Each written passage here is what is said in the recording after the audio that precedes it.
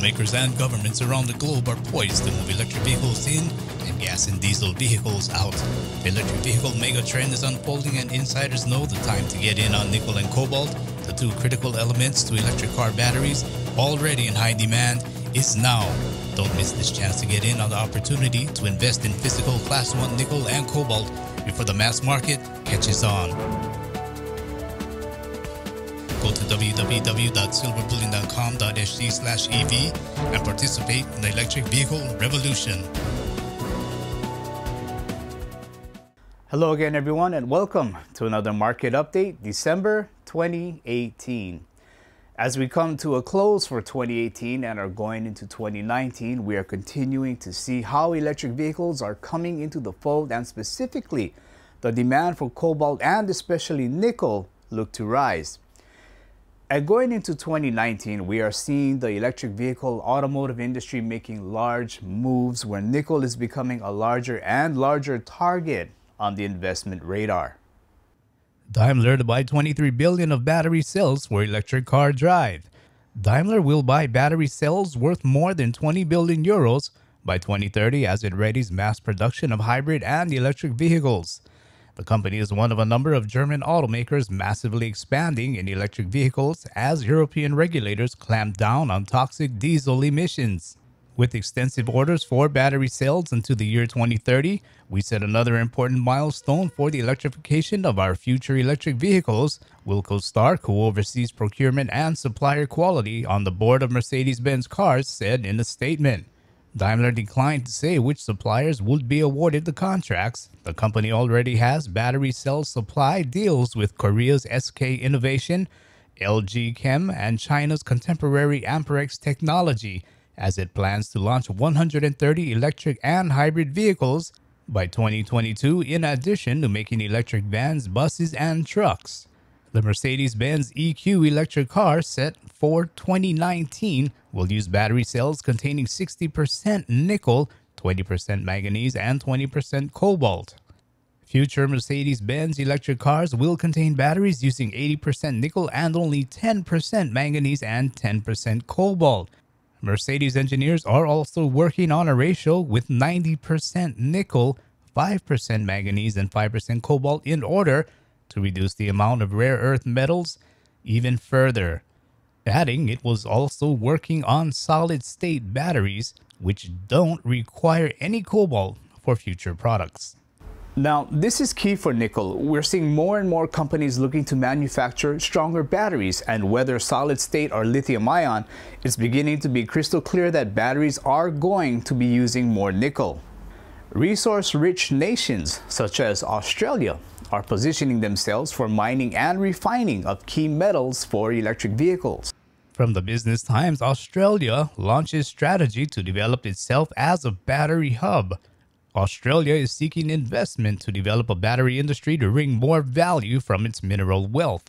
Australia is rich in reserves of raw materials like lithium used in rechargeable batteries for everything from mobile phones to electric vehicles, but it is shipping its commodities offshore rather than developing a domestic battery industry. To reap more value from its reserves, Australia will aim to attract investment to build a battery supply chain, including chemical technology and cell manufacturing. Australia has a once-in-a-generation opportunity to transform into a major processing, manufacturing, and trading hub for lithium-ion batteries, the Minister for Trade, Simon Birmingham of the ruling Liberal National Coalition, said in a statement. Australia has the world's largest reserves of lithium and also produces 9 of the 10 elements required to produce most lithium-ion battery anodes and cathodes. Australia has the world's largest hard rock lithium mine and will soon have some of the world's largest chemical plants for batteries being built by China's Tianqi and BHP Group, respectively, in Western Australia. But the country still needs to secure proprietary equipment, processes, and technology to convert its raw materials into lithium-ion batteries. The report identified possible target sites for lithium-ion battery cell manufacturing at Kwinana in Western Australia, where BHP Group is building a plant to produce battery-grade nickel chemicals, and mining hub Kalgoorlie. And resource-rich nations like Australia look to be big winners, as we've stated before how governments are moving to phase out gas and diesel engines in favor of electric cars. To further add truth to the electric vehicle story, we're now seeing automakers such as Volkswagen winding down gas, petrol, and diesel engines in favor for battery-powered cars. From Bloomberg News, Volkswagen says the next generation of combustion cars will be its last. Volkswagen AG expects the era of the combustion car to fade away after it rolls out its next generation gasoline and diesel cars beginning in 2026. Traditional automakers are under increasing pressure from regulators to reduce carbon dioxide emissions to combat climate change, prompting Volkswagen to pursue a radical shift to electric vehicles. Our colleagues are working on the last platform for vehicles that aren't CO2 neutral, Michael Jost, strategy chief for Volkswagen's namesake brand, said at an industry conference near the company's headquarters in Wolfsburg, Germany. We're gradually fading out combustion engines to the absolute minimum. The world's largest automaker has started to introduce its first wave of electric cars, including next year's Porsche. The rollout across its stable of 12 automotive brands is forecast to comprise about 15 million vehicles as the company earmarks $50 billion over the next 5 years to spend on its transformation to self-driving electric cars. Volkswagen will continue to modify its combustion engine technology after the new platform is introduced next decade. After 2050, there may still be some gasoline and diesel models in regions where there is insufficient charging infrastructure, according to Jost. Problems with diesel pollution in cities can be resolved with cleaner engines, but the much bigger threat in the long run is CO2 emissions, which contribute to global warming. I think what's clearly on the horizon now is that, yes, the sun is setting on internal combustion engines in favor of electric vehicles, and again, the resource sector should be the beneficiary of fantastic gains as EV adoption takes place. And with EV production growing, battery production is naturally building up as well, as evidenced here. From Electric.co, SK Innovation announces new electric vehicle battery Gigafactory in the U.S.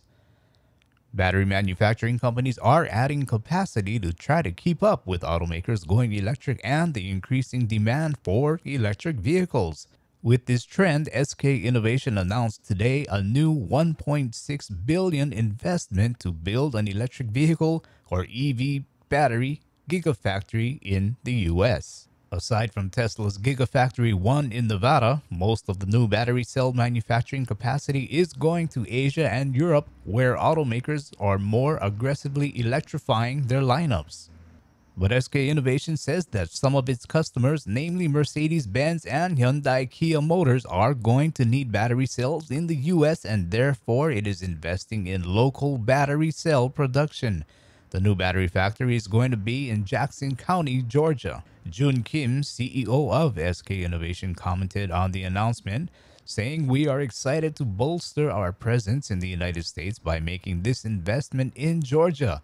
SK Innovation is a worldwide leader in the energy industry, and this latest investment will allow us to work with the growing automotive industry in the southeastern United States, ensuring future partnerships for years to come." SK says that the first phase will represent an investment of approximately $1 billion, and it will create jobs for more than 1,000 advanced manufacturing employees. They did not offer a timeline as they are still finalizing the plans. Last year, SK Innovation said that it is doubling its battery production for electric vehicles to 4 gigawatt hours per year at its South Korean factories to support demand for Mercedes and others. You know, often when we think of electric vehicles, we forget all about electric buses, even electric trucks. These open up even more demand for cobalt and nickel, and that, once again, is because battery chemistries are getting more powerful with the use of more nickel. From CleanTechnica.com, commercial manufacturer MAN shows new electric vehicles. MAN Truck and Bus recently announced a number of innovations, including new vehicles. At the IAA Vehicles 2018 show, the company presented a 15-ton electric delivery truck, the MAN Sit E, and the MAN E TGE, an electric van. A prototype of the electric city bus, the MAN Lion City E, also was shown.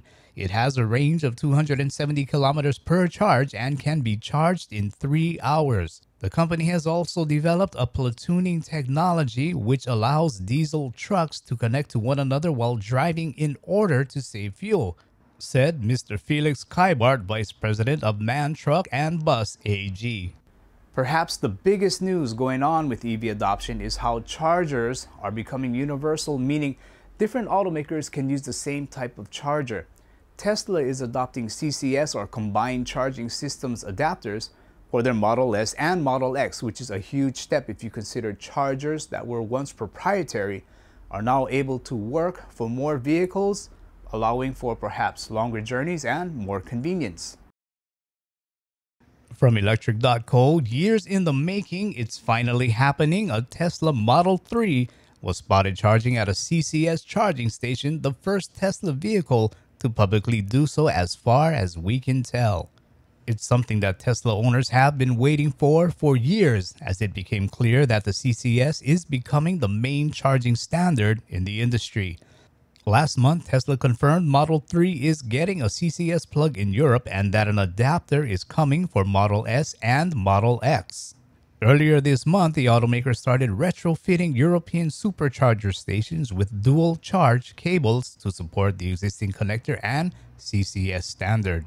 That's so the Model 3 owners will be able to use Tesla's supercharger network, but the CCS standard will also enable them to use several other growing CCS charging networks like the FastNed network. And an example of this is the BlueSG charger here in Singapore. It's going to soon allow other types of EVs to use their charging ports. From today, BlueSG to open charging stations to drivers of other electric vehicles from 2019. As part of its move to grow the ecosystem in Singapore for electric vehicles, electric car sharing operator BlueSG will begin opening up its charging stations to third-party owners of electric vehicles from next year, a year earlier than originally planned. The charging points for privately owned electric cars will be located at Housing and Development Board car parks as well as private car parks. BlueSG, a subsidiary of Blue Solutions, which is owned by French conglomerate Bolloré Group, had said before that by 2020, about 20% of its charging points will be made available to privately owned electric cars. It also plans to grow its fleet from 300 cars now to 1,000 cars and have 500 stations providing 2,000 charging points. BlueSG now has some 135 stations with 531 charging points, and by the end of this year, it expects this number to grow to 591 charging points at 150 locations. Closing out 2018, what we're going to see in 2019 is China mandating 12% of new car sales as being electric cars, and other automakers worldwide will begin to phase in their EV offerings, and we're going to see more and more charging stations and EV adoption rolling into our public and private transportation. The question is, in ending this year and beginning 2019, is will you be joining the EV revolution? Keep an eye on nickel. Take care, everyone, and have a happy new year ahead. Excited about the opportunities in the coming electric vehicle revolution and looking to invest in this electrification supercycle? Demand for battery metals like nickel and cobalt is expected to rise in tandem with the increase in demand for lithium-ion batteries in electric vehicles. You can now buy nickel and cobalt parcels with silver bullion and have a direct price exposure to both battery metals. You have the option to buy 2-ton nickel parcels or 250 kilogram cobalt drums. Every parcel will be fully insured against loss and guaranteed to be genuine by silver bullion.